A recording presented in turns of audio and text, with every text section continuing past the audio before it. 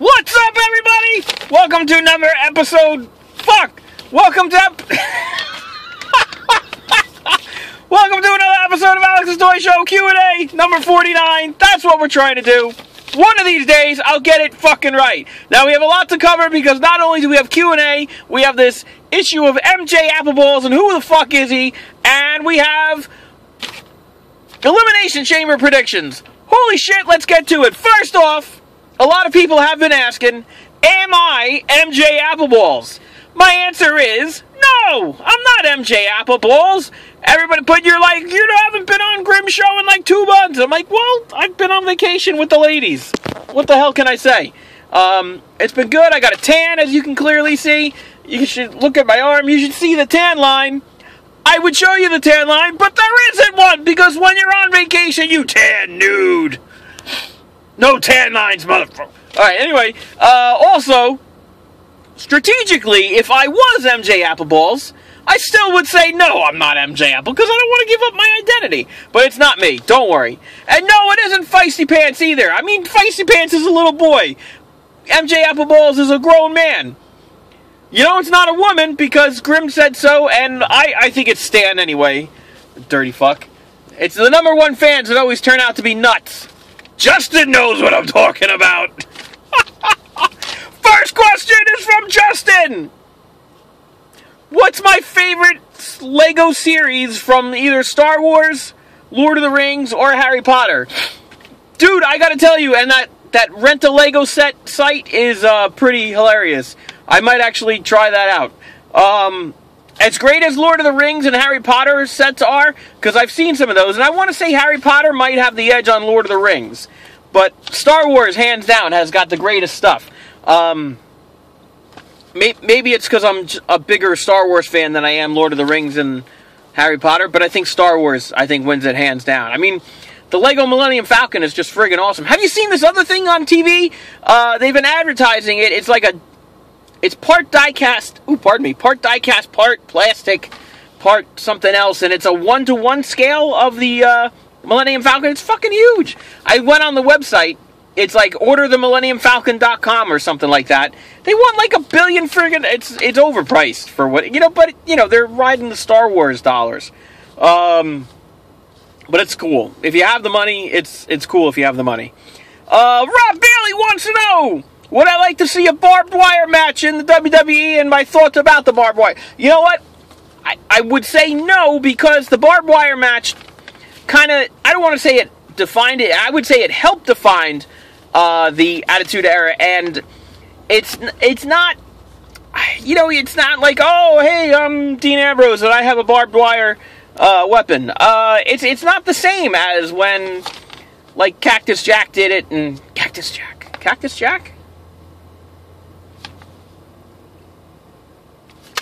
Mick Foley's other character? I want to say, yeah, it's not the same. It wouldn't be the same effect for me. So I would say no, leave it in the past. It was well done, and to bring it back would kind of ruin it. But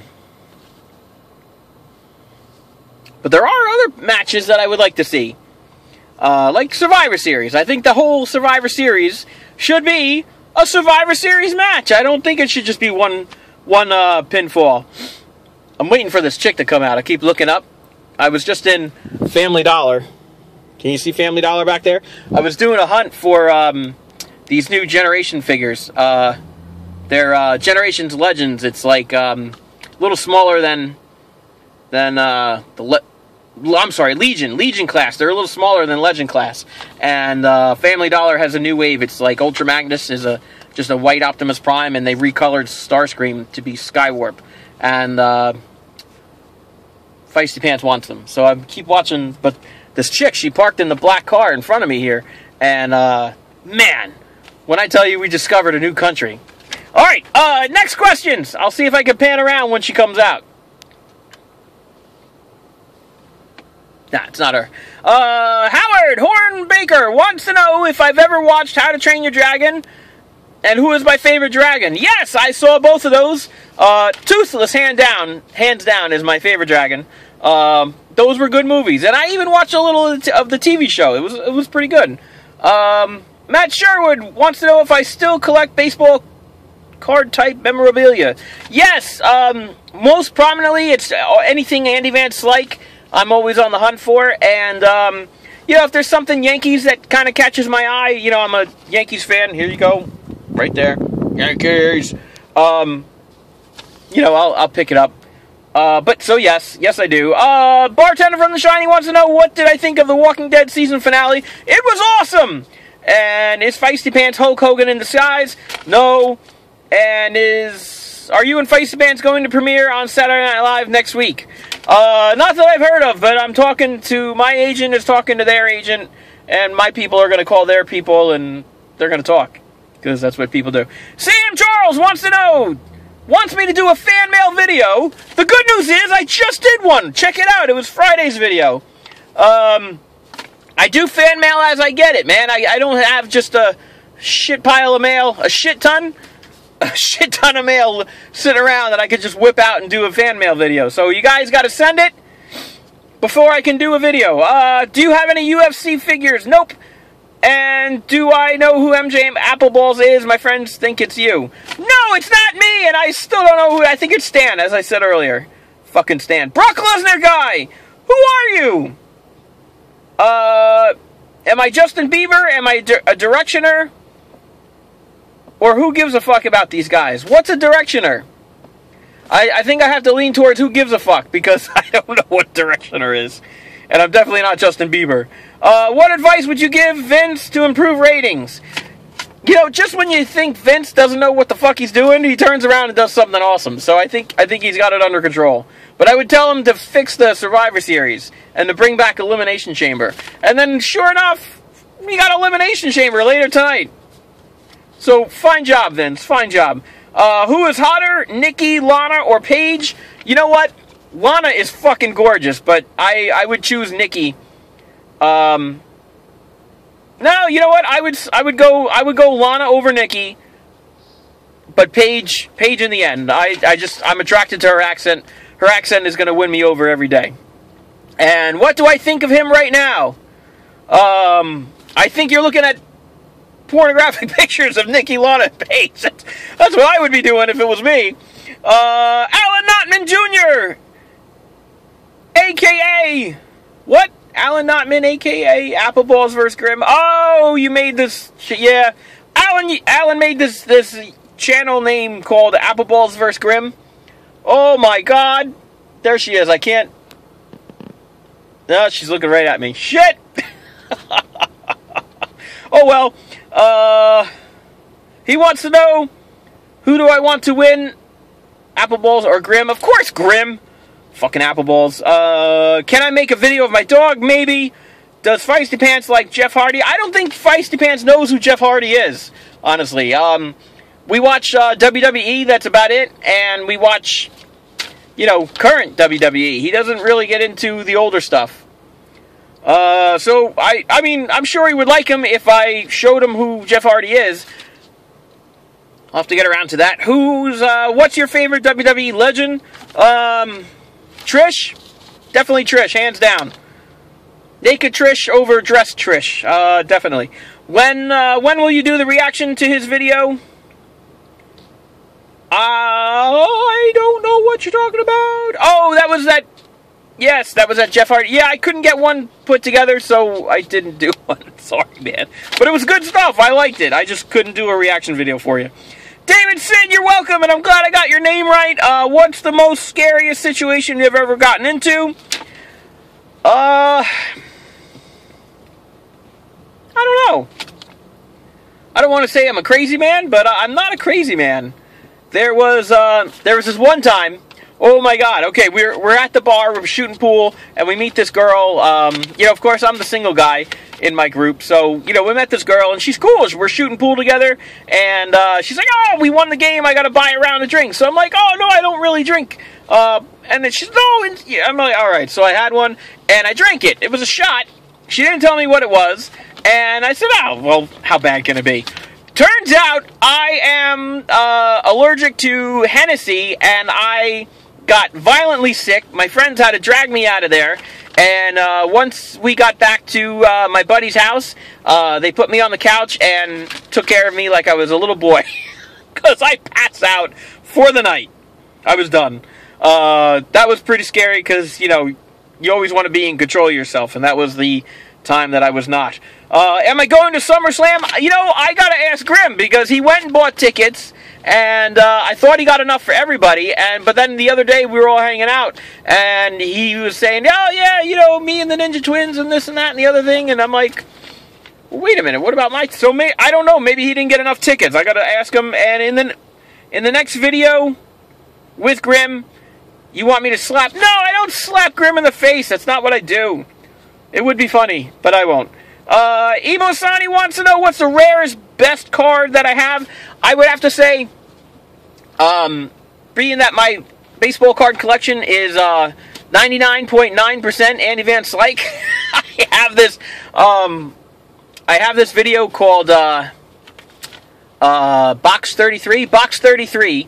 I did it like a couple weeks ago, and it's all my rare serial numbered Andy Van Slyke cards, and in it is a 1 of 1, meaning it's the only card out there.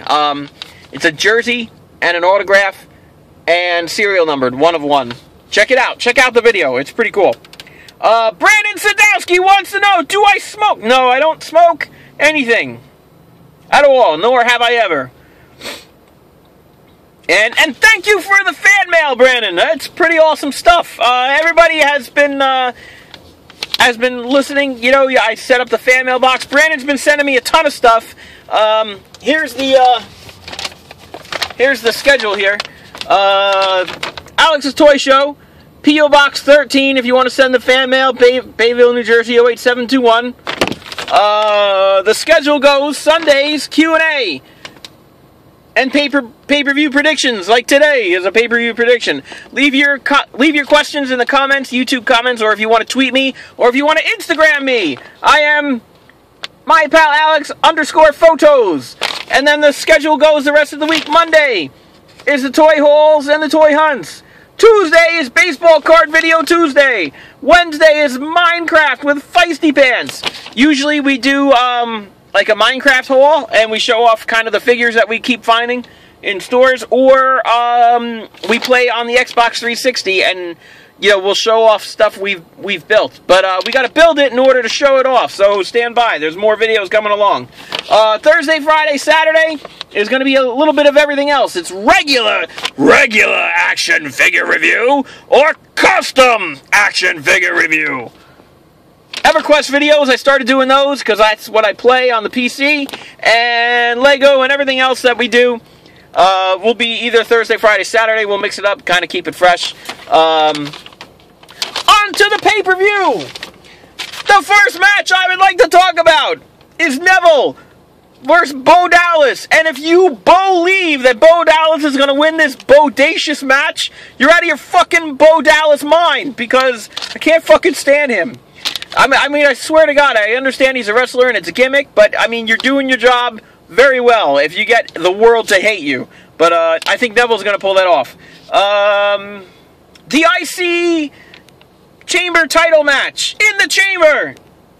Rusev, Ziggler, Wade Barrett, R-Truth, Ryback, and Sheamus. Now, word is Rusev got hurt, and he actually may not wrestle. But it doesn't matter. I think Dolph Ziggler is going to win. Dolph Ziggler all the way. And I think Lana's going to play a role in that. I think she's going to be ringside somehow. Even though there's a cage all around, you know, the chamber's all around it like a cage is. I think she's going to play some kind of interference. Nikki versus Paige versus Naomi. I think Paige is going to get this back and carry it forward. Seth Rollins versus Dean Ambrose for the title. I don't think Seth Rollins is giving it up as much as I love Dean Ambrose. I think it's going to be a great match. It's probably going to be the best match of the night, because the two of them are like the biggest talent ever. But Seth Rollins is going to pull that off. Cena versus this NXT guy, Kevin Owens. You know, I'd like to see Kevin Owens win that. I'd like to see him give up his NXT days and come to WWE. But here's what I think. It's a non-title match, number one. So that does mean that Cena can lose. And what I think is Kevin Owens is going to win. And he's going to give up his NXT. And then they're going to have a rematch at SummerSlam for the title. And I think Kevin Owens is going to win that. That's what I think. And then there's the first ever tag team Elimination Chamber match, which is insane. It's both the tag team members, the two guys, are going to be in the pods. Now, New Day, you know, there's 3 of those guys. I think all 3 of them are going to be in a pod. It's going to be sick, right? Otherwise, one of them's going to have to sit out. It's Tyson Kidd and Cesaro, A New Day, The Ascension, Los Matadors, Primetime, and the Lucha Dragons. Now, what I don't understand is why the Wyatt family, Lou Carper and Clive Barker there. I don't know why the fuck they're not in this match. I mean, why put them back together and not have them in this match? I don't know. And then you know, what about Damian Sandow and Axelmania? It's like going back to it's like the Elimination Chamber from the 80s. Like, you know, there's the Hart Foundation is Tyson Kidd and Cesaro. Demolition looks like Ascension, or vice versa. The Los Matadors could be the Conquistadors. You remember them? And then, you know, all you need is like Tito Santana and Marty Jannetty and fucking everybody else. And it's almost like you have, you know, WrestleMania tag team. Oh my God, I can't even talk. It's almost like you have tag teams from the 80s in today. I mean, you're almost looking at the same thing. But in the end, I would love for Tyson Kidd and Cesaro to pull this off, but I really think New Day is going to win this. I think they're going to retain. I think they're going to hold on to the titles. And that is it. Now, there is an hour-long pre-show. It starts at 7 o'clock. You're wondering, well, why isn't Roman Reigns on the card? Well, it's because I think the Big Show is making a return during the pre-show, and he's going to call out Roman Reigns, and it's going to be the, you know, the highest over pre-show match ever.